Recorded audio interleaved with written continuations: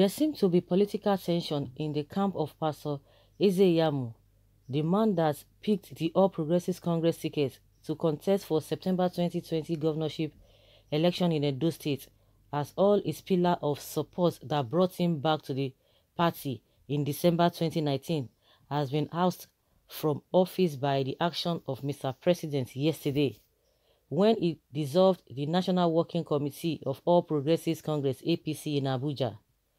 This action of Mr. President is most likely to affect the governorship bid of Iyamu, who is contesting to become the next governor of Edo State, as all his pillars of support were affected by the action of President Muhammadu Buhari, which dissolved the National Working Committee of APC, which include Mr. Adams Oshomole, his godfather, and all members of the National Working Committee that was involved in the primaries of All Progressives Congress in Edo State.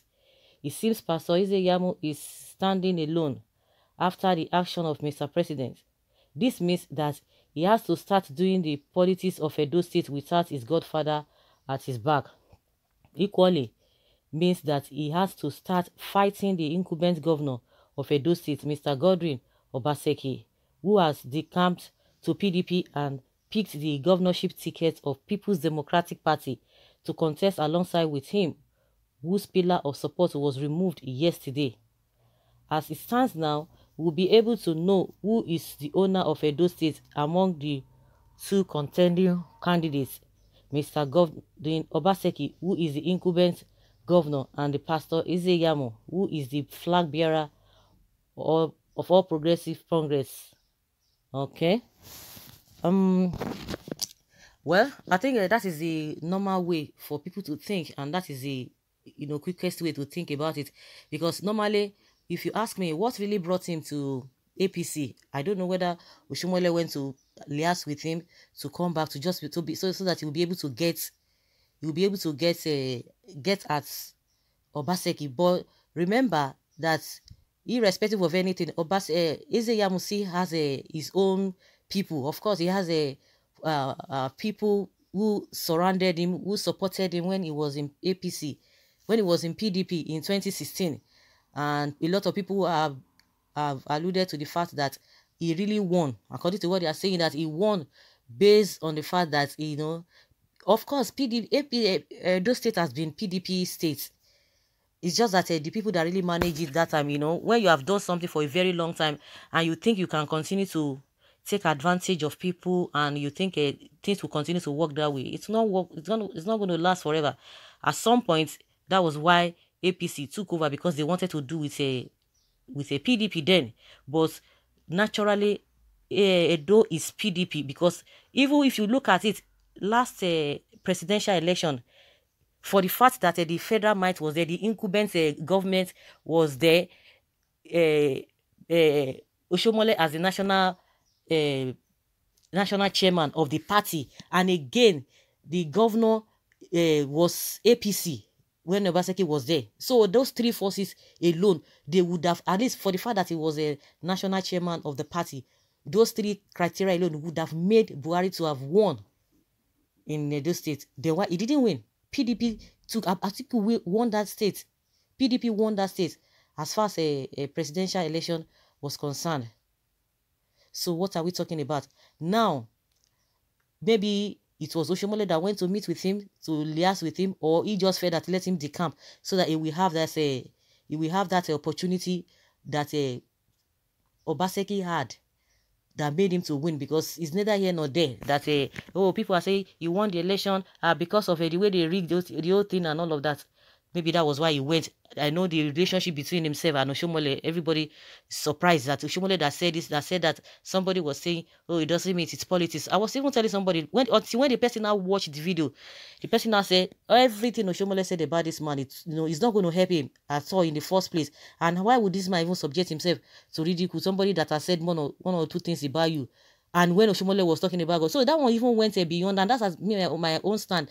It went beyond just a mere politics. Of course, we know politicians saw a lot of things. Oh, this one cannot do this one cannot do this. Oh Lord, but when it comes to the issue of involving people's lives, talking about how he pour acid on somebody, and that the man that he poured acid on is a living witness. Everybody knows, and the man is still alive. You know, he said one of things. You know, he went overboard. He went, well, politicians, most of the time, they don't even think of all those ones, but people will not forget. So at the end of the day, if you talk about Iyamu having that support, of course, he had that support. But I don't know why now that he has gone back to APC, that if ordinarily people don't even like APC, that is just the way it is. Because if they really like that APC so much, Buhari would have won in Edo State with all the power, with all the incumbent power, the whatever at the federal level, at the state level, coupled with the fact that the chairman is from that state. They couldn't win for Buhari. So what happened? So it is now another thing for the people, if really the people who supported him 2016, if they have interest in APC, that is another different game, ball game entirely. And for the fact that people don't even want it, a godfatherism, they don't even want it, because anything coming from Oshomole, because there's no way you are going to separate it. This guy is coming from Oshomole now. Iyamu is coming from Oshomole. So it now depends on the people. Now that since they don't want that to happen, then this man has crossed to the PDP. So how do you justify that? That, oh, some people are saying, oh, for the fact that he has gone to APC now, people love him, people like him. People might just want him, and they just wanted PDP. So it is not that everybody will now go and test his popularity. Some of them are men. Everybody will go and test his popularity with the people. So it's possible he wins. It's possible he will not win. It's possible the other gentleman, Obaseki, wins. Either, it's vice versa. So looking at the whole thing, Oshomole and the people that is really looking up to, that they are going to help him, naturally they no longer have that power. Let me tell you, it is only when you are thriving, when you have some kind of support, when you have the kind of edge, or when it comes to money, that is when people will be rushing you, people will be supporting you. A lot of people, it is what they want to get from you. Forget most of the people that are even following Oshomole. It could be because of what they feel they could get from him. But now they feel that he does not have electoral value. He does not have he does not have power at the center again. They've already demoted him. He's no longer in the caucus. So who is going to talk to? You will now see that a lot of people, don't be surprised, the kind of defection they are going to be seen.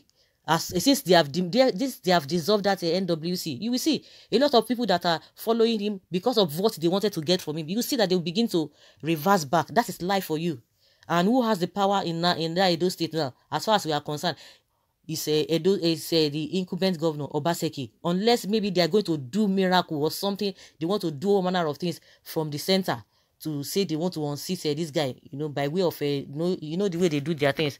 But generally, if you want to talk about people, you know that APC, the people of Edo State, they want PDP, irrespective of the person that they want PDP. So at the end of the day, you can't one cannot just make a blank statement. It still now depends whether the people who felt that it is the party they wanted, or it is the Iyamu they wanted. It now depends how they want to go with the whole thing. But ordinarily, Oshomole, I'm sure this guy was banking on him. The other time, some days back, he was talking about, oh, I don't need the godfather to win an election. Says who? We know the reason why he went to join, to have an alliance with Oshomole in the first place. So they can come out and be putting up bold faces and say, oh, that is not the situation of things. But at the end of the day, it will happen. What people are always insinuating will still come to pass. See all this gra. A lot of people have been saying that Oshomole will go. They say Oshomole will bounce back. So I don't know how Oshomole is going to bounce back at this junction, because even the Buhari himself has said all the cases in court, they should go and withdraw it because they want peace. So what are we talking about? But Oshomole insisting that or his group insisting that they are still going to go to court. So that's just the way it is. But most of the time, politics, you cannot just say, oh, it is going to go like this. Maybe the way you think it's going to go, it might not go that way. So let us keep our finger crossed. Pastor Iyamu is a grassroots politician that the Edo people have endorsed overwhelmingly to be the next governor of the state. Therefore, it doesn't need only one man to achieve this. Okay, someone is not laughing. Someone said, even if the NWC was dissolved, Adam can pay for him. They are still APC members, and now he still have federal backup. PMB people would make sure that two states, Edo and Ondo, will be delivered to avoid shame. How would they want to be? What do they want to use to deliver? Is to use rigging or what? Have you forgotten that in 2016 he has no political pillars? He's not in ruling party then, and he won the election and was rigged. But today he's a ruling party, and God is backing him up. Okay, that means the same party. They will still rig it. Now that's what these people are saying, that they're still going to rig it. Okay, he betrayed his people by moving back to APC. You have to connect with the people on the street of Edo State. You will know that Pastor Iyamu has lost it. Well, so guys, let us hear your opinion. That's what people are saying. What do you think, that for the fact that Oshomole does not really have a hold in the party again as a national party chairman, is going to affect Iyamu? Let's have your thoughts in the comment section. Thank you.